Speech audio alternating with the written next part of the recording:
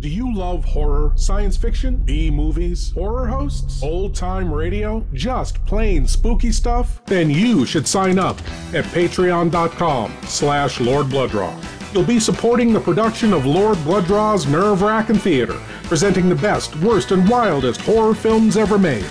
Lord Blooddraw's Nerve-Wracking Auditorium, featuring the best of old-time radio horror. Captain Paxar's Star Cadet Hour, showing classic 1950s sci-fi shows for Star Cadets of all ages. Plus, you'll get exclusive access to bonus content like Behind the Curtains of the Nerve-Wracking Auditorium, a deep dive into radio horror, Lord Blooddraw's B-movie reviews, a look at a classic low-budget drive-in feature, and much more. Sign up today at patreon.com/Lord Blooddraw for the love of horror. Attention, Star Cadets! Stand by for action! Captain Paxar says prepare to travel time and soar through space while facing the worst villains of the past and the future! Stand by for Captain Paxar's Star Cadet Hour!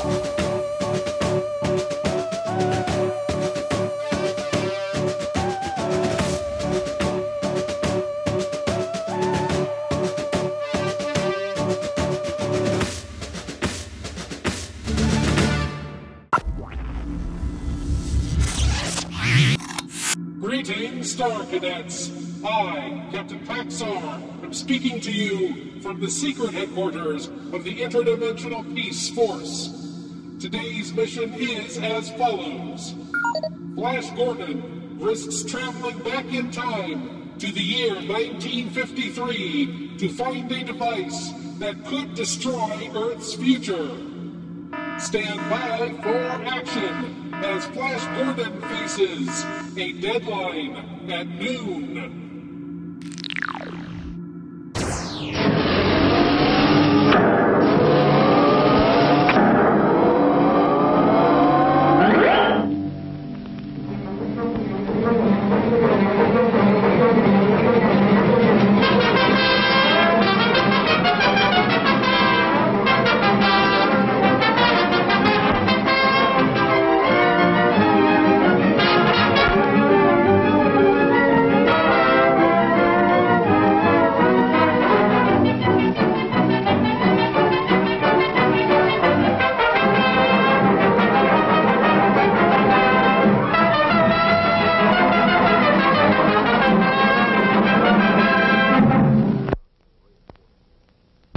Heavens, planets and suns race toward infinity.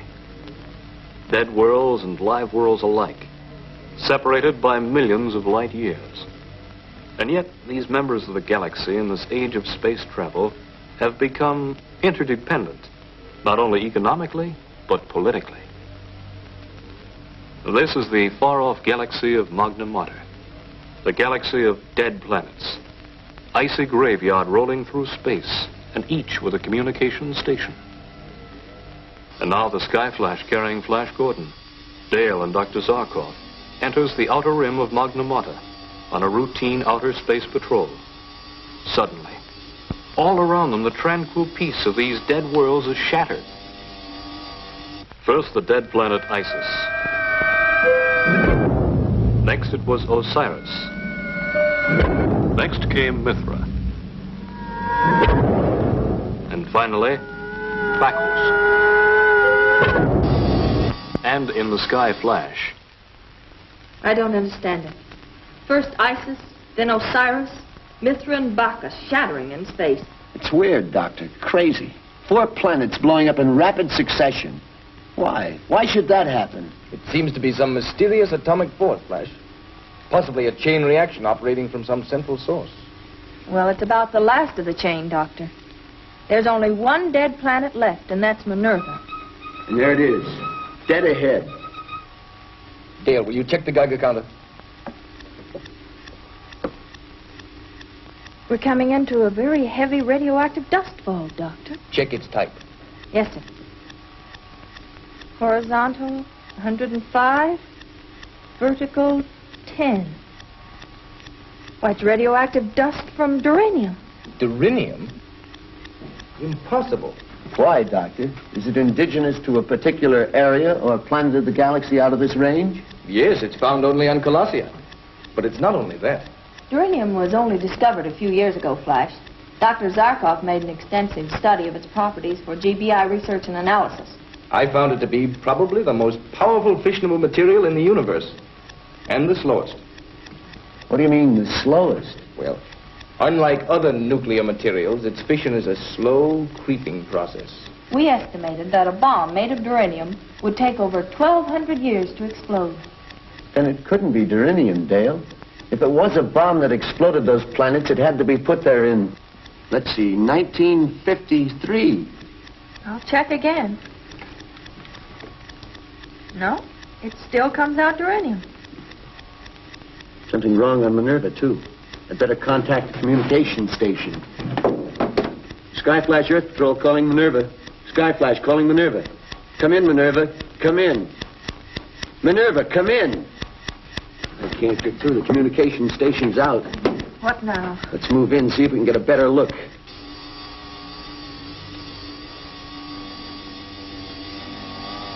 Why should the communication station be out on Minerva?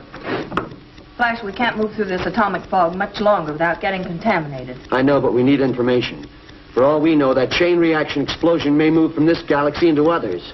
Maybe we can find the clue on Minerva.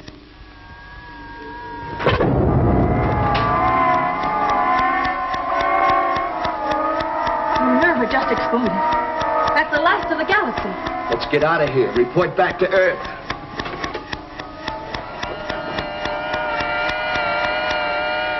And now the Sky Flash pointed its nose toward home. But on Earth itself, strange things were happening. Foreboding events foretelling a monstrous end.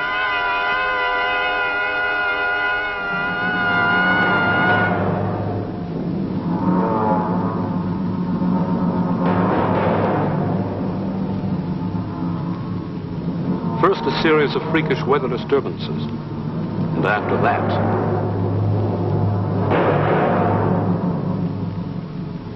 and panic and fear spread through every corner of the Earth like wildfire. And at the Galaxy Bureau of Investigation, Commissioner Herrick interrogates a strange captive picked up by Earth agents. A Callison whose planet had sworn eternal war against the Earth.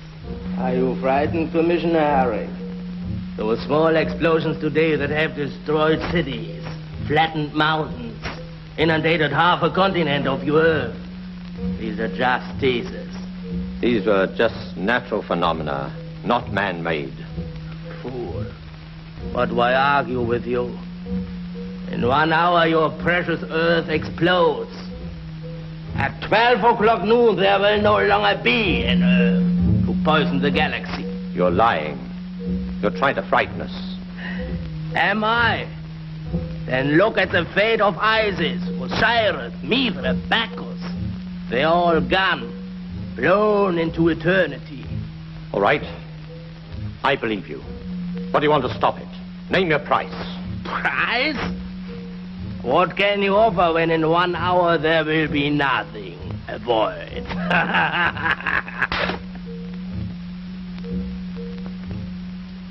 Does that make you feel better, Commissioner? Come ahead, do it again. But hitting me will not find the duranium bomb smoldering into its final stage of fission. Who planted this duranium bomb? I did. You? When? Exactly 1,208 years. 5 months, 3 weeks, 1 day, 23 hours and 2 minutes ago. You speak the truth. You've stolen Dr. Zarkov's time machine. Just the principle, Commissioner. Our Colossian scientists developed it in their own way. As one who has traveled back in time, Commissioner, let me tell you, it was an interesting experience. Where did you plant that duranium bomb, eh? Where did you bury it? You will find out for yourself, Commissioner. very soon. Alan, you're sure the Geigers indicate nothing? Nothing. No, Commissioner. And they won't until fission. It's useless for you to try and locate it. At this late point in its reaction, it gives no telltale signal.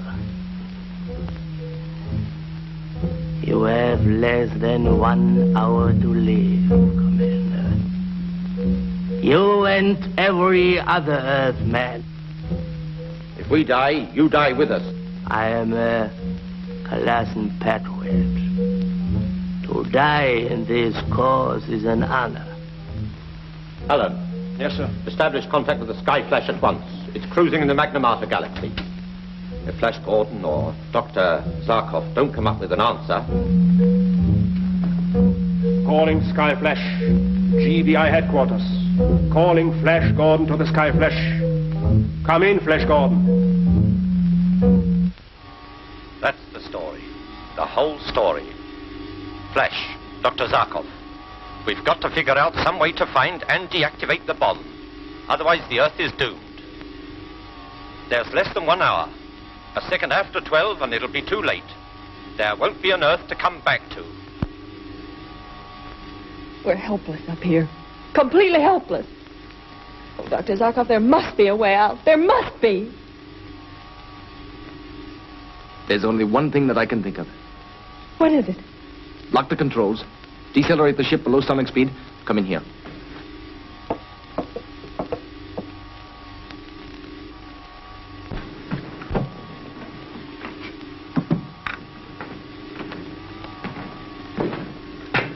The time machine. It's our only chance. We've got to project ourselves back into the past just as the Colossian did. We must go back through time to the middle of the 20th century, the year 1953. If we can find out where the Colossian planted that duranium bomb, then we have a chance. How much of a chance, Doctor? 1,000 to 1. 1,000,000 to 1. Then let's take it. What's our speed now, Flash? We're at landing speed, Doctor. 350 an hour. Good.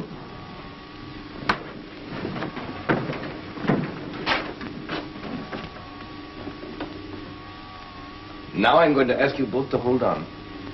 For the next few moments, you will be traveling back through time. The effect will be strange, possibly stupefying. You will hear nothing, see nothing, know nothing, until you are back in the 6th decade of the 20th century. Are you both ready? Ready, Doctor.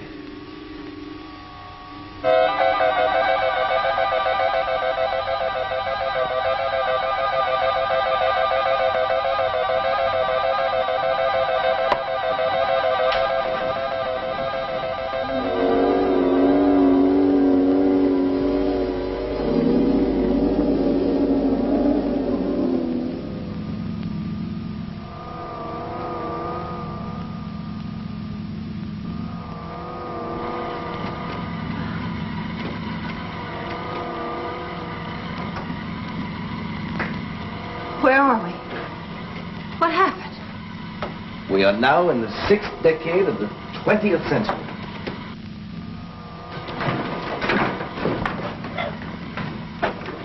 At ease, Star Cadets! Captain Paxar's Star Cadet Hour will be back in a moment!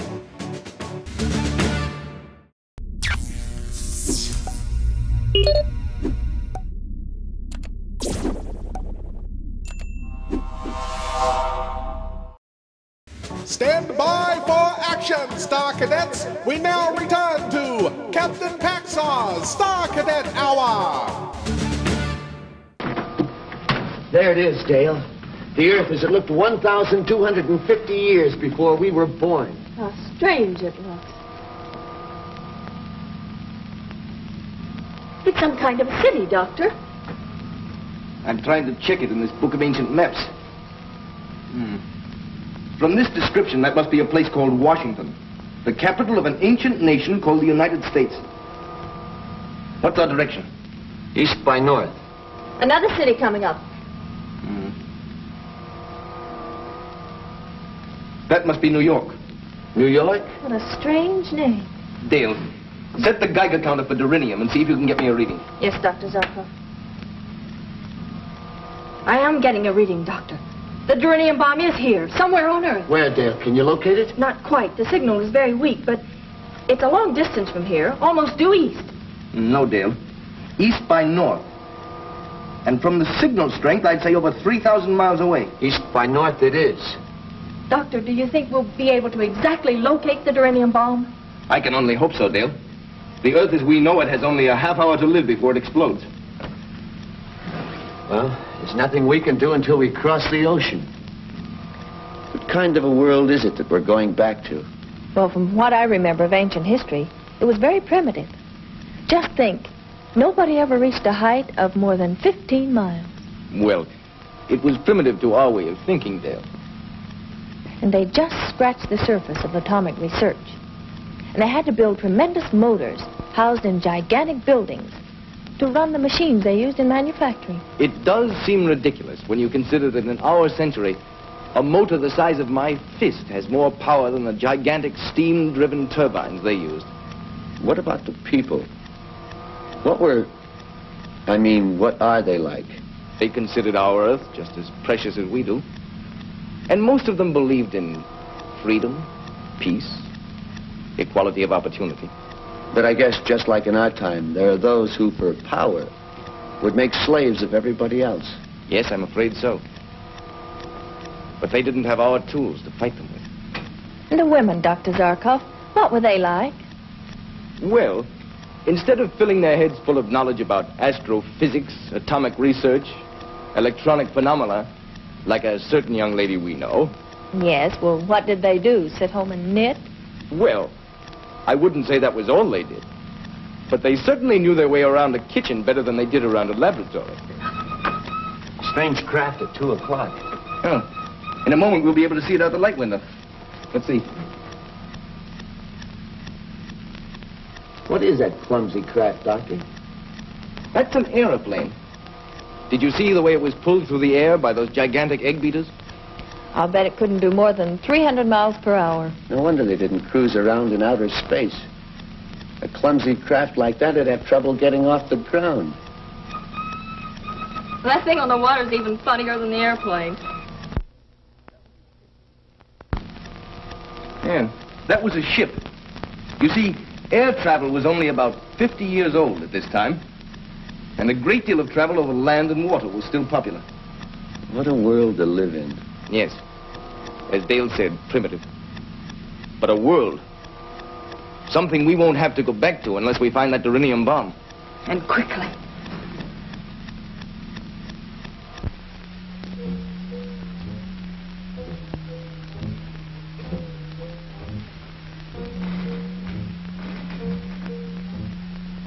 Where are they? Why don't we hear from them? There's nothing we can do about it now, Alan, except wait. Wait and pray.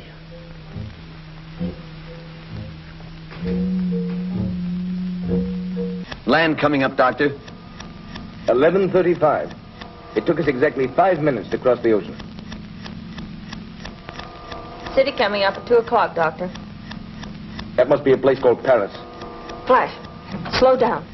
The Geiger's up to maximum. We're almost in the immediate vicinity of the bomb. Flash, look. The Geiger's hit maximum.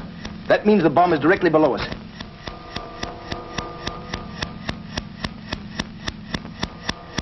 It must be someplace in that city. What's the name? Berlin. Finding the bomb there is going to be like searching for a neutron in a molecule. We can find it with this. The question is, can we find it in time? Flash, is there someplace we can land? There's a clearing below. We can hide the ship there for a while. Good. The inhabitants may be hostile. And that's true. If we don't find that bomb in 20 minutes, it will be all over. We'll find it. We've got to find it. Hang on, 20th century. Here we come. Landing positions, everybody. The Sky Flash has landed in the forest outside of Berlin, having with its occupants, Flash Gordon, Dale Auden, and Dr. Zarkov, been projected by the time machine 1,250 years back through time to Berlin, with only 20 minutes remaining for the Earth to exist. Commissioner Herrick, pinning all of his hopes on Flash Gordon, waits tensely, while the Callison who planted the Earth-destroying bomb sits calmly by. All over Berlin, people have seen a strange object spinning and glittering in the sky. It is thought that this weird visitation from some other planet has landed somewhere in the outskirts of Berlin. Reports from Paris and New York also indicate that this flying pencil, or whatever it is, was sighted in those areas. Meanwhile, the people of Berlin wait in dread and terror for what will come next.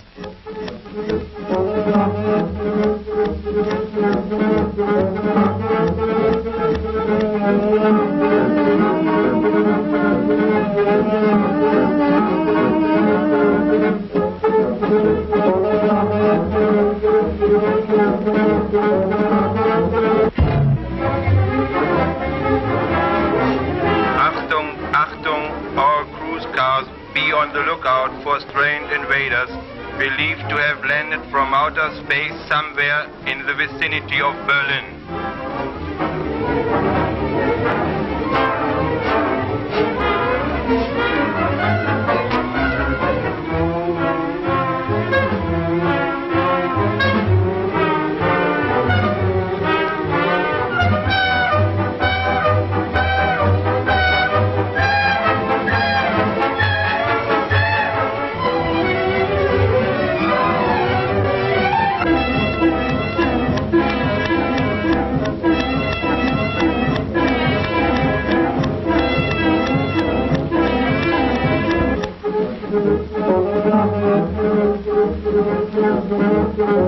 Achtung, Achtung, car 28, car 28. A telephone report claims a green and white delivery truck heading for Amzow section, sighted on Townsendstraße. It is believed car has been commandeered by a bearded giant and a blonde giant from outer space. Apprehend and arrest them. If they resist, shoot to kill.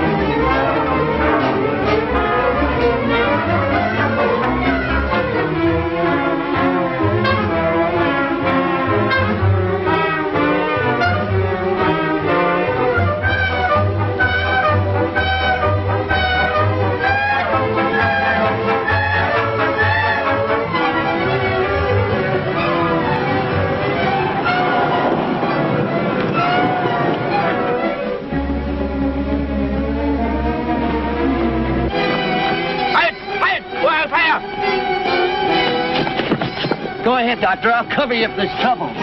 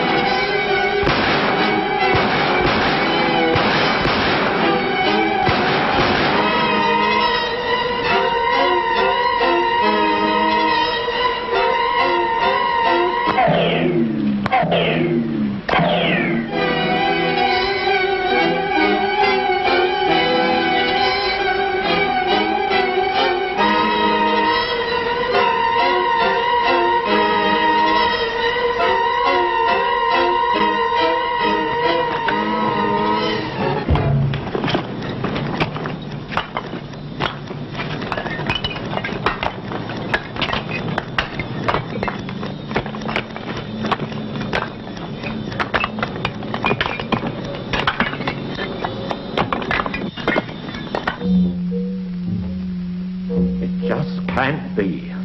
8 seconds now. Count them.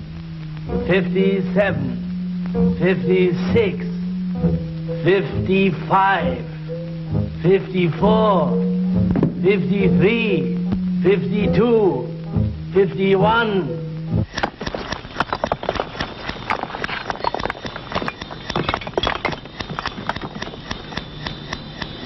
Hurry, Flash. Only 30 seconds left.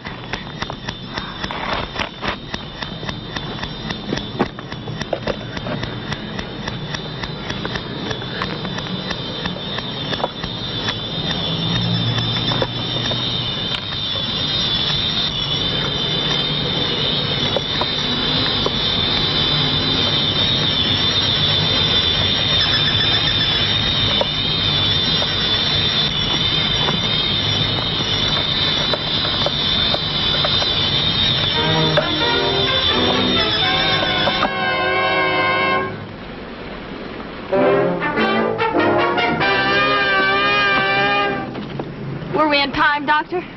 Plenty, Dale. We had 2 seconds to spare.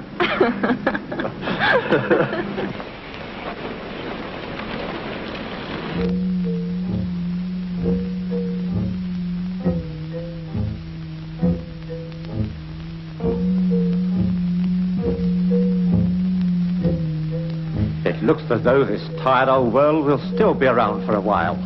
Yes. Whatever Flash did, it worked.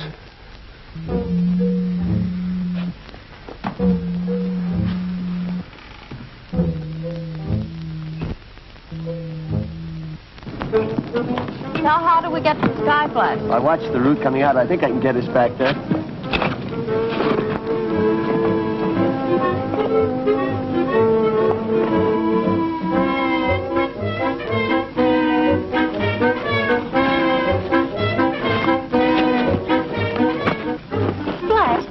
Stay here in our ancestors' time for a few days. It should be fun telling them everything that's going to happen to them for the next 1,200 years. Fun?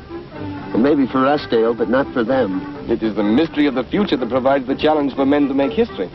Take that away, and there's no reason for dreams, ambition, discovery. Well, I hadn't thought of it that way. You're right, of course, but, well, it would have been fun to meet my great multiplied by 100 grandfather. And a few hours later, as night falls on Berlin, into the starlit sky flashes a silvery streak. Suddenly, it stops. It seems to hang for a moment, suspended in air. Then, before the eyes of a few stargazers and lovers who observed it, the sky flash disappeared into the future from whence it came.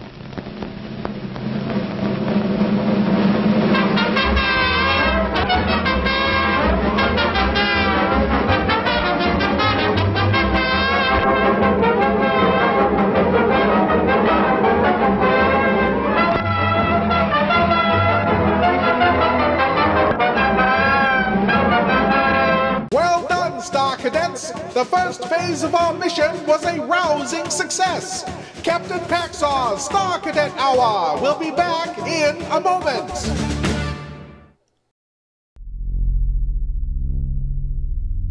Do you love horror, science fiction, B-movies, horror hosts, old-time radio, just plain spooky stuff? Then you should sign up at patreon.com/Lord Blooddraw. You'll be supporting the production of Lord Blooddraw's Nerve-Wracking Theater, presenting the best, worst, and wildest horror films ever made. Lord Blooddraw's Nerve-Wracking Auditorium, featuring the best of old-time radio horror. Captain Paxar's Star Cadet Hour, showing classic 1950s sci-fi shows for Star Cadets of all ages. Plus, you'll get exclusive access to bonus content, like Behind the Curtains of the Nerve-Wracking Auditorium, a deep dive into radio horror. Lord Blooddraw's B-movie reviews, a look at a classic low-budget drive-in feature, and much more. Sign up today at patreon.com/Lord Blooddraw for the love of horror.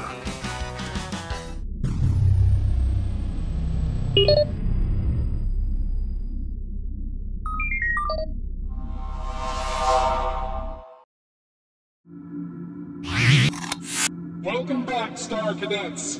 I, Captain Paxar, will now brief you on the second phase of our mission. Scott McCloud, aka Space Angel, assists a young boy who searches deep space for his missing father. Stand by for action as Space Angel encounters the incident of the Loud Planet.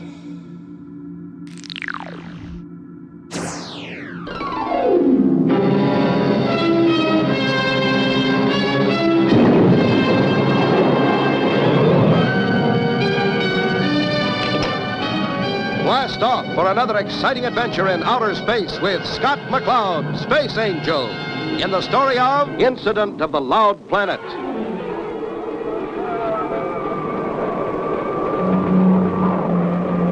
Our story opens at Earth Control on a routine day. The dispatchers are about to okay a Venus Junction space freighter launch. Venus Junction, this is Earth Control, over. Earth Control, this is Venus Junction. Go ahead. Here's your party, Chief. Space Freighter 005, this is Earth Control. Request granted. Launch your cargo capsule on orbit 2.76. Earth Control, this is Space Freighter 005, roger. Releasing cargo on orbit 2.76, over. Hey, what's this? Oh, no, it couldn't be.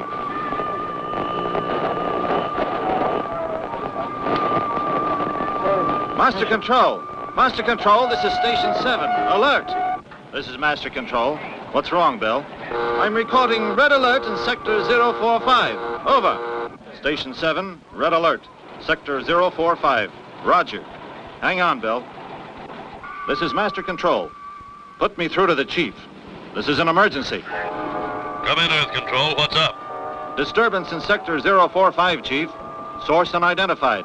It's jamming communications. Check all stations and verify. And move, man. Check. All stations, stand by for fix on unidentified signal and report. Roger, Master Control.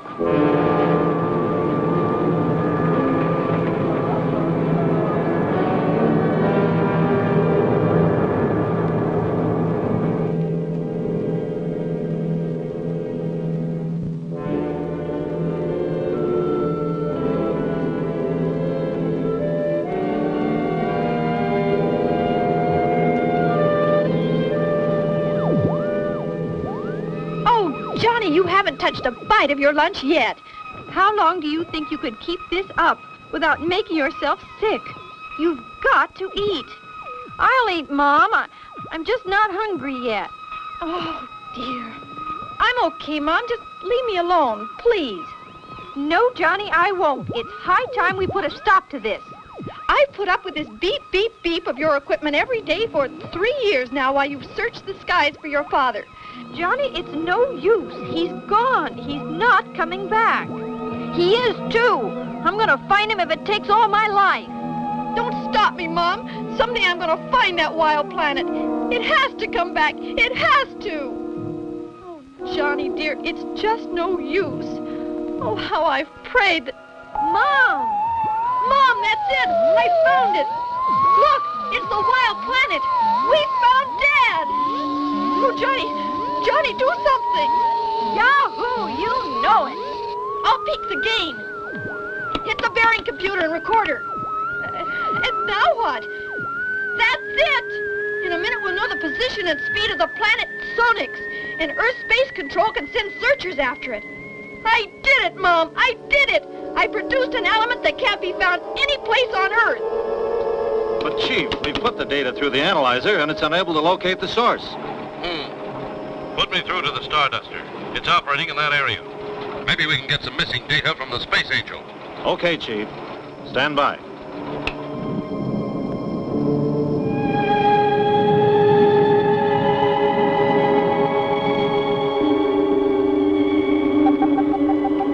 Urgent signal from Master Control, Scott. It must be the Chief. Right, Crystal. Master Control, this is the Starduster. Go ahead, Chief. Scott, there's a strange signal coming from the direction of your patrol area. Have you seen anything? Sure have, Chief. and our wave detector registers sonite. And it's getting stronger. Sonite? Are you sure? Afraid so, Chief. We haven't had a blast yet.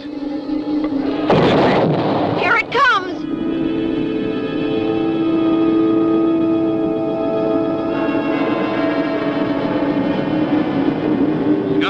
Scott, are you all right? So far, Chief, but... Hey, Skipper! Our automatic guidance system is knocked out. We're coming apart at the seams. She's out of control. Where can the mysterious sonite signal be coming from? Will the space dart be able to escape its force? Be sure and see the next exciting episode of Space Angel.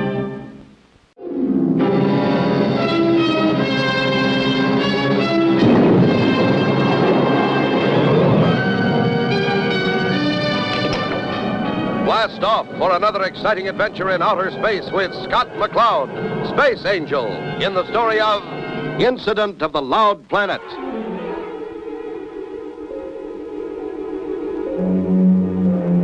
Remember last time, Johnny transmitted a signal into space and was receiving an answer when Scott and his crew were suddenly thrown out of control by a mysterious sonite signal. Scott, we're spinning!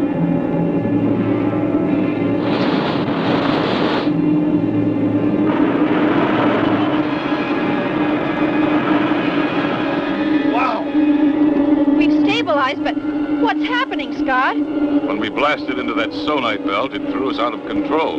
And when I chopped off the power, the sonite waves took over and are pulling us along in their wake. Now we're churning along with it like a chip of wood on a gigantic wave. Eh, Skipper?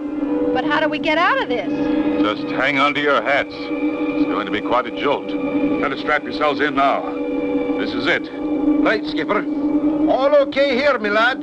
Let her rip. I'm going to pour on all the coal she can take and blast free. We hope.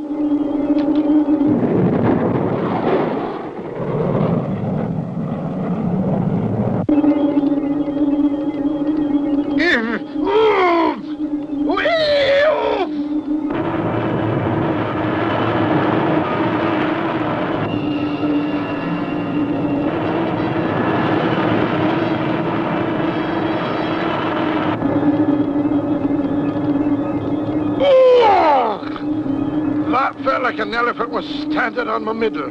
That's enough of that for one day. Taurus, you're just getting old. Earth Control. Earth Control, this is Starduster. Over. Starduster, this is Earth Control. Go ahead. Earth Control, this is Starduster. Clear pad for landing. Priority 1. Roger, Starduster. I'll notify the chief. Take pad 3.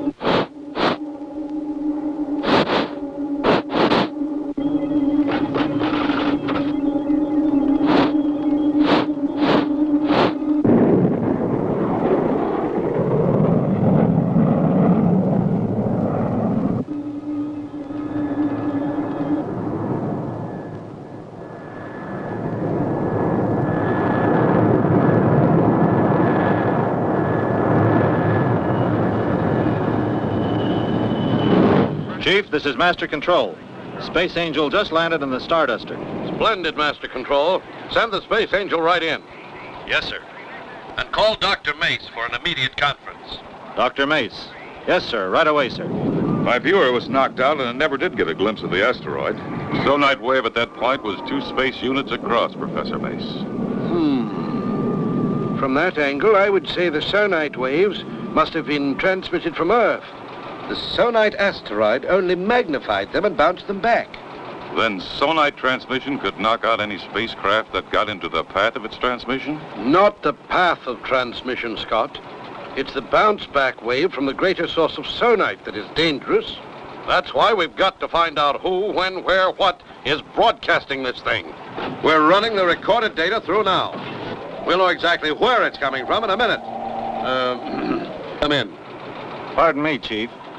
There's a young boy out here who says he's been broadcasting sonite. I thought you'd like to talk to him. Would I?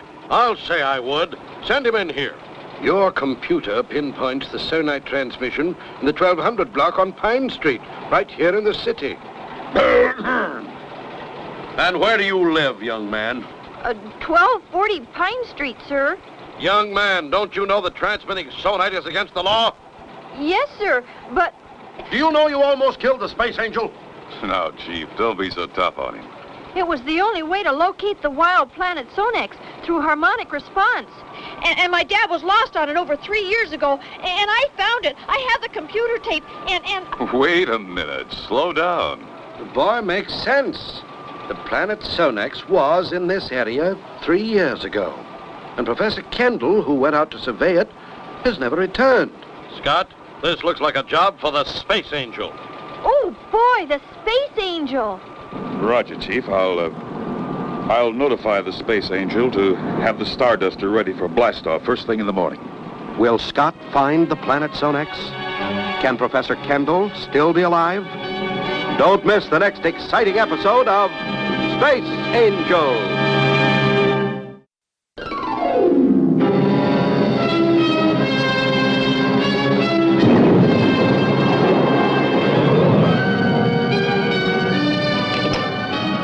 Blast off for another exciting adventure in outer space with Scott McCloud, Space Angel, in the story of Incident of the Loud Planet.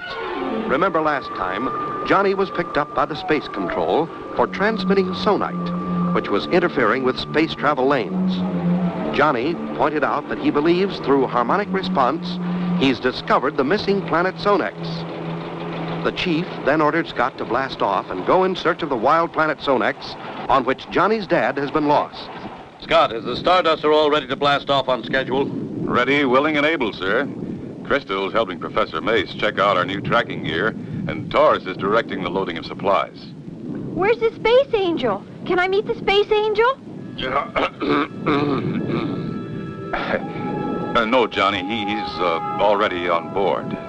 I'll see if I can't get you two together when we get back. You're going along too, huh, Mr. Scott? You bet, Johnny. I'll be tagging along. Then will you tell him I know he can find my dad? I'm counting on the Space Angel. I'm sure the Space Angel will do his very best, Johnny. Thank you, Mr. Scott, sir. Okay if I go down and look over the Starduster? Sure, Johnny. Go ahead. Launching crew, report to platform 3. Launching crew. That kid's sharp, Scott. Could be he'll catch on that you're the Space Angel. I know, Chief. I'd better get aboard before he returns and fires more questions at me. Okay, Scott. Good luck, and stay in close contact, my friend. Right, Chief. All set, kids? Ready when you are. Okay here, Skipper. A-okay, Scott. Space Control. Space Control. This is Starduster. Ready for countdown. Over. Roger, Starduster. Ready for countdown. Clear launching Station 3 of all equipment and personnel. Emergency vehicles, stand by. 8, 7... Atomic engine activator. Atomic engine activator, go. 6, 5... Trajectory angle. 4, 3... 3.05, go. 2, 1, 0... Liftoff.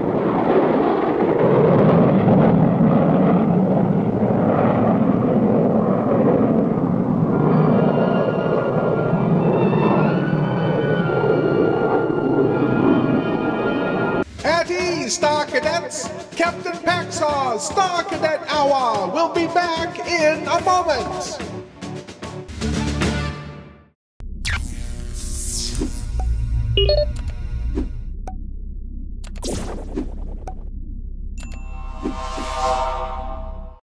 Stand by for action, Star Cadets! We now return to Captain Paxar's Star Cadet Hour!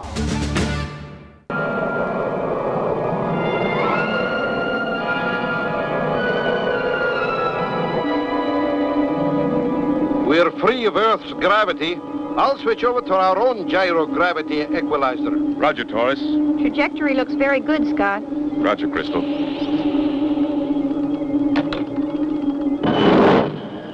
We're in free flight. How's the new sonite tracking equipment working, Chris? All okay. I'm just checking the present position of the Sonite asteroid. Hey, Taurus. Yes, Skipper? My radiation indicator isn't working. Better go aft and check the shielding. Aye, Skipper, right away. Probably a resistor out. What the? Well, I'll be. What the... Here. Hey, Skipper, I found a mouse in the machinery. Johnny Kendall, what are you doing here? I sneaked aboard while they were loading the Sonite tracking equipment. How on earth did you survive the blast-off? I strapped myself to the computer rack. That's why your indicator wasn't working, Skipper. Hey, where's the Space Angel? Well, You see, lad, he's, Johnny, I suppose we'll have to take you into our confidence and trust you'll never tell anyone. I'm the Space Angel. Gee. Now, as long as you're here, we have no choice but to take you along. Taurus, see if you can rig up a spacesuit for our new crew member, Johnny Kendall.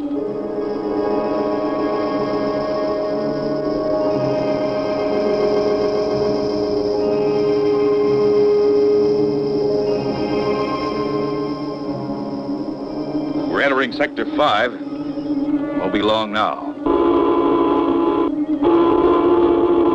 Scott, the alarm. We're registering Sonite. There it is.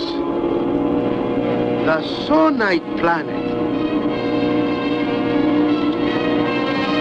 The Sonite planet. Will they find Professor Kendall? Be sure to see the next exciting episode of Space Angel.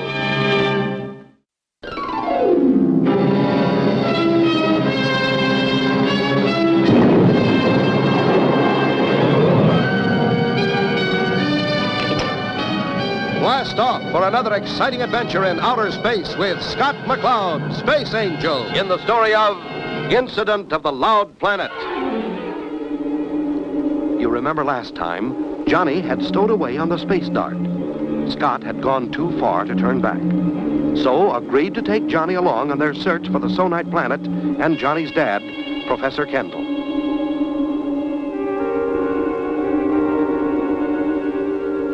It certainly looks evil enough, Skipper. It looks completely dead. How could anyone survive on such a place? If anybody could, it would be your father, Johnny. He's a very capable man. Aye, laddie. I read one of his books on how to survive in hostile environments. Gravity reading .015. Moving up fast, Scott. Right, Chris. We'll drop into orbit now and survey this planetoid. Taurus, get on the analyzer and check for atmospheric content. Aye, Skipper. Crystal, check the radiation and ground conditions, please. Right, Scott. Aren't we going to land, sir? Not until we take a look around, Johnny. We have to know what we're getting into.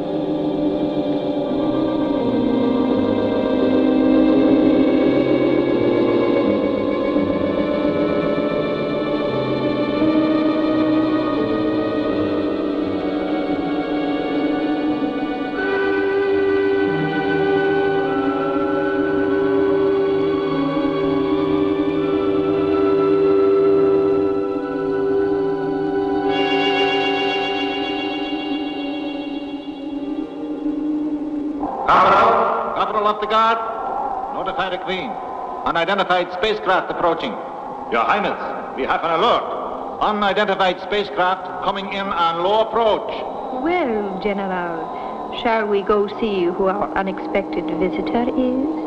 Of course, Your Highness. Who knows but we may fall heir to another youthful prize. Safe enough. Let's drop down and drag the area.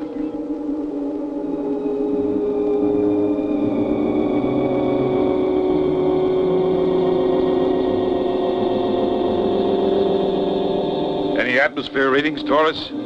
Atmosphere negligible, Skipper. Geiger reading in the green. Safe gravity, .094 Gs. Very good. They're coming closer now, Your Highness. Does the stranger have any markings, General? Your Highness, it looks like the Space Angel ship. The Space Angel. I might have known. Your Highness, the tower. They'll spot the Sonite transmission tower. Of course they will, you fool. We'll just prepare a little surprise reception for the Space Angel. Why, of course, Your Highness.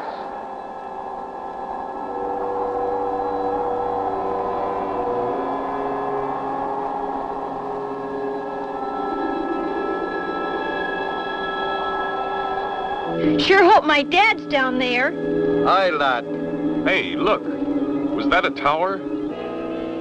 Out here in the middle of nowhere? Hey, Taurus. Check astern. Aye, Skipper. Jumping Jupiter, it's a tower, all right. And there's smoke coming up near it. Then it must be coming from an underground installation. Oh, boy! Dad must be there. He's alive. He must be alive. Chances are pretty good, Johnny. Stand by, crew. We're coming about for a landing.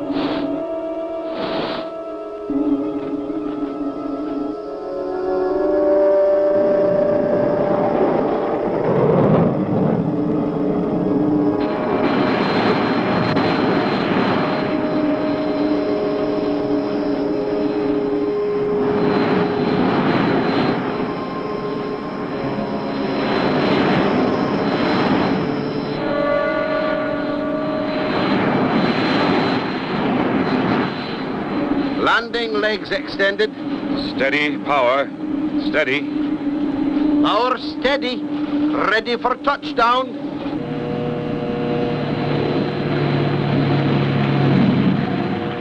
That space angel is such a fool. Is everything in readiness for his surprise, General? Everything, Your Highness.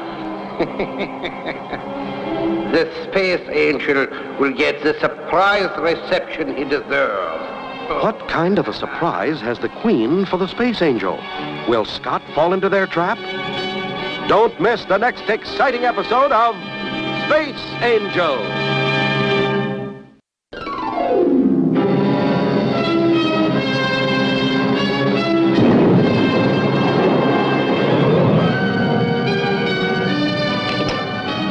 Blast off for another exciting adventure in outer space with Scott McCloud, Space Angel, in the story of Incident of the Loud Planet. Remember last time, Scott, Crystal, Taurus, and Johnny saw a sonite tower on the mysterious planet.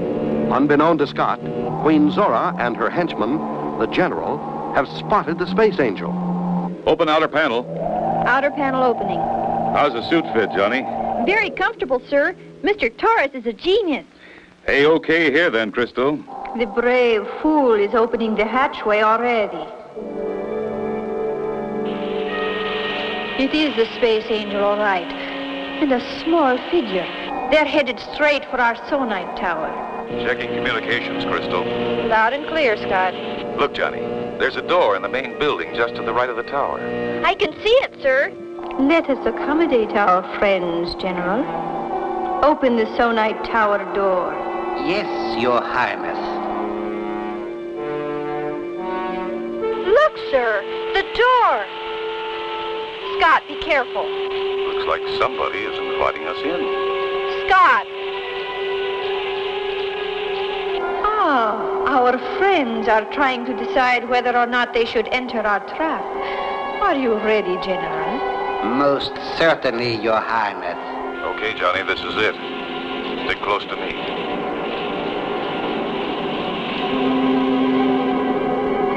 Some kind of strange generator room, sir. Yeah, Johnny. You can bet somebody's around opening and closing doors for us.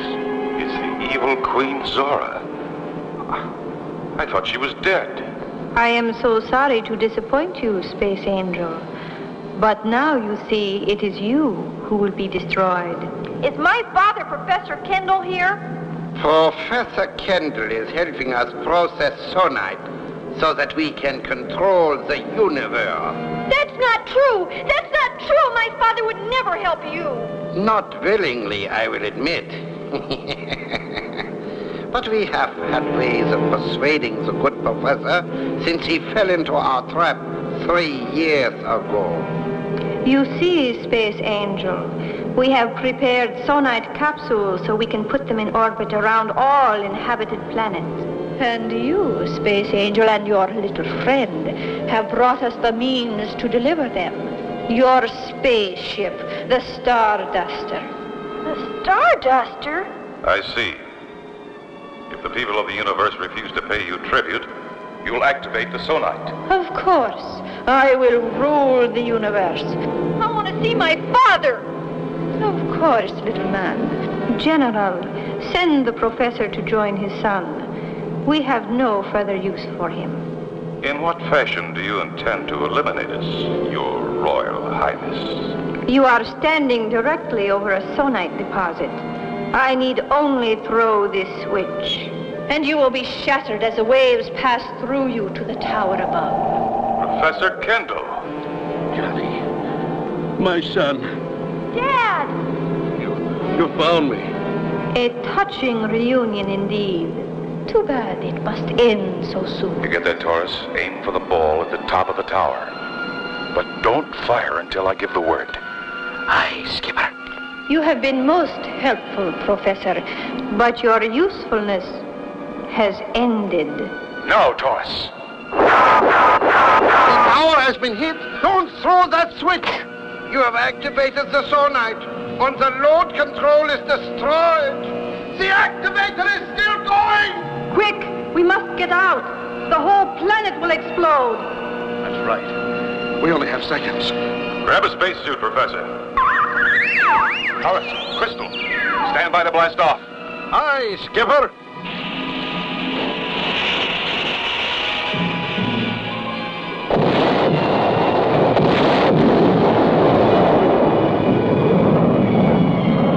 Quick, look through the viewer. Oh, by Jiminy Gully! I wonder if Queen Zora escaped. I don't know, Chris, but our mission is accomplished. If I knew who you were, Space Angel, I could thank you properly. That's right, Dad. But no one knows who the Space Angel is.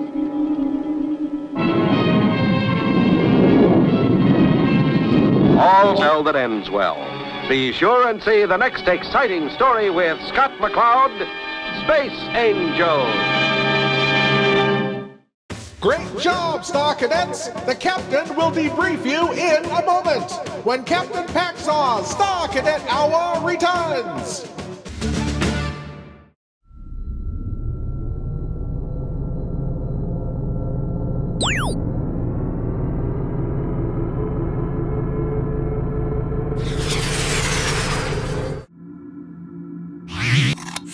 Mission accomplished, Star Cadets. You've all served with valor and honor. Flash Gordon, Space Angel, and I, Captain Paxar of the Interdimensional Peace Force, salute you. You may now stand down until we meet again at the appointed time coordinates, when we will again undertake a daring mission through time, space, and alternate dimensions. Until then, Star Cadets, always remember, keep the peace.